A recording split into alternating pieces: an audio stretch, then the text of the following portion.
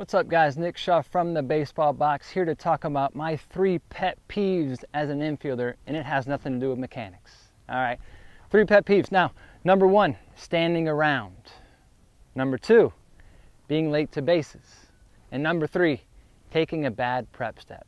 All right, now I'll get into each one very briefly, but I want to tell you why they're my pet peeves, and they have nothing to do with ability. Okay, number 1 is not being where you need to be. Okay, what I mean by that is if the ball is not hit at you, chances are in this game, especially playing infield, there's some place to be. Whether it's backing up a throw or covering an unoccupied base, there is always somewhere to be. For example, if I'm playing shortstop and there's a ground ball to the third baseman, a bad infielder will kind of just watch the ground ball go to third. All right, a good infielder will break to that ball.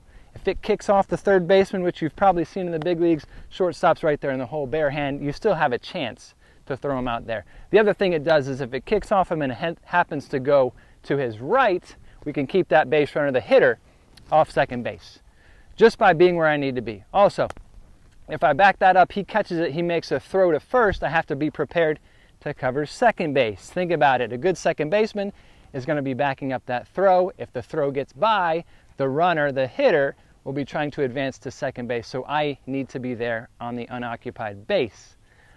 Last example I'll give, playing shortstop, base runner on second base, base hit to left field, third baseman is the cutoff, I need to be at third base, another unoccupied base.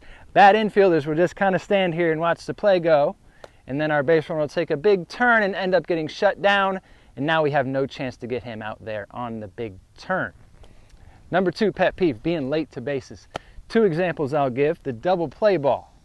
All right, if I'm late getting there to second base, chances are I might not get this out, and I definitely won't get that out. Okay, most times my other infielder, the infielder that fielded it, will pump fake, wait for me to get there. It changes his timing, and a lot of times that throws sails.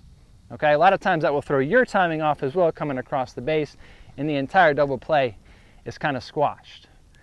The second example, saw it in the big leagues about a week ago, being late on a steal. I need to be in a position to get there on time. As soon as he breaks, I see him, I bust it as hard as I can and get to that base.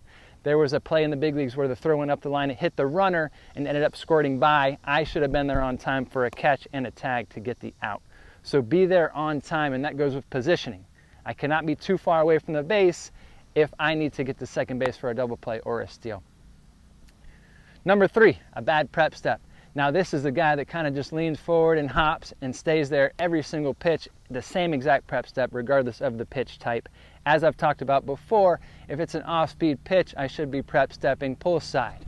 Okay, chances are I'm playing the percentage that that pitch is going to hit pull side more than it is the other way, or even straight up, which I'm taking the prep step on the fastball. Okay, last thing on the prep step, if a good prep step is taken and then I don't break based on the swing, where the ball's going or where the swing looks like it's going, to me that is also a bad prep step. So taking the pitch into consideration, prep step based on that pitch, then I'm taking a break off the swing on that pitch. Okay, those are my 3 pet peeves. Let's get rid of them.